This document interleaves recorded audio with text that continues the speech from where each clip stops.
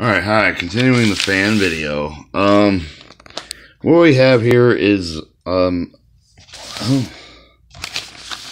gonna power this, our induction coil, transformer, iron core, timer, current wiring, 3 to 4 phase rising along the wall, this other wall back here to run the back to the back, front wall, back wall. And then we curve around here into there once again, and then so you have, so this is kind of like the ceiling wiring for the radiator fan.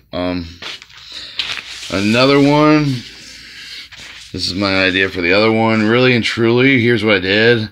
I wanted to stack the main generator vertically instead of on its side horizontally with an EMFD. These are some other possible potential wire diagrams, and let's speed this one up. I did do an eagle one, but this is the other idea. Transformer core, you know, your 3 ways wiring, 1 phase current on the side, same kind of shit going around and around, but it's back out, and then there you have it. Like, also I came up with, you know, the funny cars that drive, those are pretty neat to watch too. Like, we'll do over one more. This is the other pattern where it's not so straight, you know, like, not pattern, but drawing, sorry.